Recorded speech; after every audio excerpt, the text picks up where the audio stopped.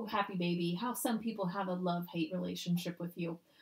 What do you do if you're in a yoga class and everybody's in happy baby and you can't reach your feet? Well, you can grab your shins. You could also grab behind your knees. Just let those legs flop down.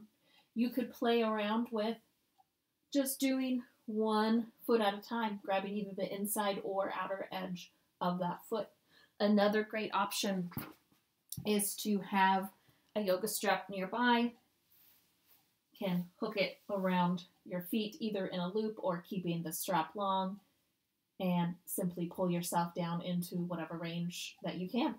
Also, you can play around with keeping the soles of your feet together. Shoot different angle. A lot of times we're up here, but maybe this is more comfortable for you. Also, lastly, if you have a wall nearby, this is a great way to begin to get into happy baby. Scoot your hips up towards the side, swing your feet up, and then you can simply place the soles of your feet on the wall at different heights and at different widths to get you whatever stretch you need.